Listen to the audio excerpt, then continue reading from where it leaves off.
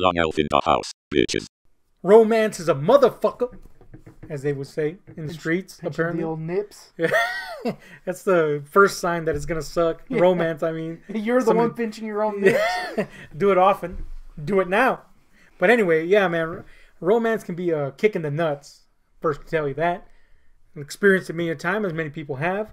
And but I've noticed a pattern in my life, and that is that apparently, I have a thing with chicks named Jennifer. Okay? I don't know if anybody's noticed as I, flail around on the daily, but there's a tattoo on the back that says Jennifer here. They say never get a woman's name tattooed on you because it's doomed to fail. And apparently that's what fucking happened with me. Yep. So there you go. But here's the thing. That wasn't the first Jennifer. I have like a long line of Jennifers. That is, what is it? Like a fucking, I don't know, man, like a time encompassing, time and space defying gravitational pull towards Jennifers. I'm sure that's what it is. Yeah, Stephen Hawking said so. Yeah. When I met him and he was running over my foot. Yeah. I pushed him off his wheelchair, broke his neck. Look, they didn't tell you why he died, but the guy was an asshole, man. He kept running over my damn hoof. Yeah, man, but for some reason, my most repeated name in my romantic life has been Jennifer. There's always been a Jennifer somewhere along the way, stemming from high school all the way to my last relationship. Jennifer's all peppered throughout. And I'm going to point three real specific ones real quick. And that the first one I'm going to point out is this chick that I want to say dropped the ball on because I was being really shallow. The reason I pursued her was because she looked like a Busy Phillips. Put a picture of her up there. Now I know what you're thinking. Sounds like a man. Yeah, once you see that picture, like, why would you pursue? Look, Busy Phillips was on Dawson's Creek. It was a thing when I was a kid. Yeah, you had a weird thing with Percy. Dude, I had a weird Dawson's Creek thing. You know this. When I bought the seasons, I was like, hell yeah, I'm gonna recapture my youth, and I would refuse to let you see them. I never saw one episode. That would be my thing. Like, I would shut myself into a room and. Oh, you're leaving out a particular. Oh, I'm getting there. I would go to Walmart in the middle of the night, buy Salisbury steaks. Salisbury steaks. Come into my house. Refuse to let you enter and lock myself in for hours eating Salisbury steaks and watching Dawson's Creek. That's the weirdest thing. Yeah, I don't understand it, man. I don't know what the fuck. But anyway, the point is this chick looked like Busy Phillips, and I was like, yeah, I'm going to get that. So that's why I hit on her. And I pursued her. And, I had a gay friend back then, and he was a hairdresser, of course. Just throwing that in there. The point is, I hit him up and I said, not like that. I hit him up and I said, hey, dude, you got to get me, you got to chart this, the vibes from her. Well, would she be interested? That type of thing, right? So he asks and he lays a little gay groundwork for me. And he says, dude, just ask her. This is gonna be good. And I'm like, once the gay guy tells you it's going to be okay, you're pretty much solid, So I go in and I just lay it on there, man. Probably the first time I just went straight up, balls out, no groundwork at all except for what he laid down. The straight up want to bang. I didn't say that, but I was like, hey, listen, you, me, we go out and, we fuck, basically like that. This was your Italian phase. It was really weird. It was pinstripe suits and everything. Yeah. Tommy gun, it wasn't good. But the only thing was the car was pretty good, but that's about it. But the point is, yeah, man, I basically just asked her out. We didn't know each other. We had never talked to each other. Nathan, there was no reason for me to ask this person out. And surprisingly, she was like, yeah, cool. And then afterwards, like directly afterwards, I was like, yeah, I don't know shit about this chick. P.S. I knew, she worked at the same place I did. From a distance, kind of something about the person, right? Their likes or dislikes a little bit. Not their personality, obviously, but so I knew that she wasn't even in the same scene that I was at. So I was like, not even close. So I was like, what the fuck am I? And already I'm deconstructing this in my head. Like, what the hell am I even going to talk to this chick about? Like, at all.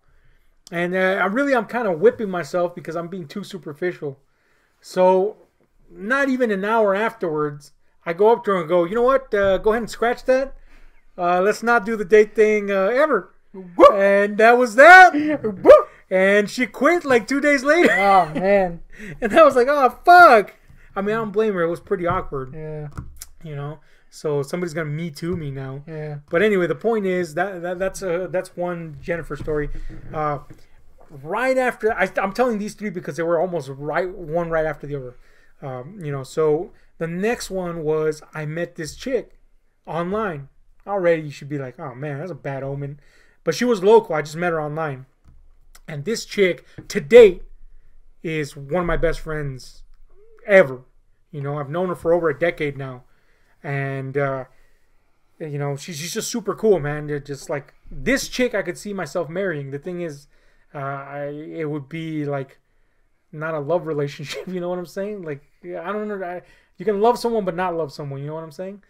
But oddly enough, that could be like, all right, cool. I still marry you because you're awesome. I can't explain that other than to say that. The point is, I met this chick online. We hit it off like famously. She wanted to like immediately like date. Thing is, she was married to an ex-soldier. Oh, I'm sorry. He was still a soldier at the time. Yeah, in fact, they were stationed. Somehow that's more woof. Yeah, stationed at a fort. And, you know, she wanted a date. And I was like, dude, your divorce is not, you know, it's not settled yet. So I was reticent because of that. And, you know, she was in the process of doing it and took her time. But during the time of her getting that fixed, he became kind of violent towards her. So she ended up leaving for her home nation, which was not America. She's Canadian. And now she's over there. And, of course, you know, that's a whole nation away.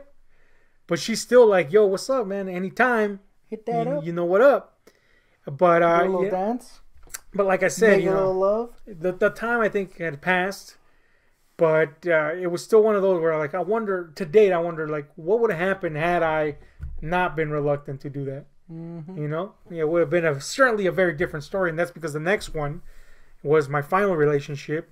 And, I mean, I still love this girl. Will possibly to the end of my life.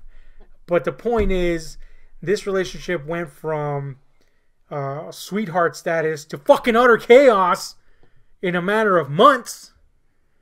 Long story short, ended up behind bars. Yeah. But so that's the thing. It dude, look, you know, I mean, shit. It was weird, dude. I've never experienced.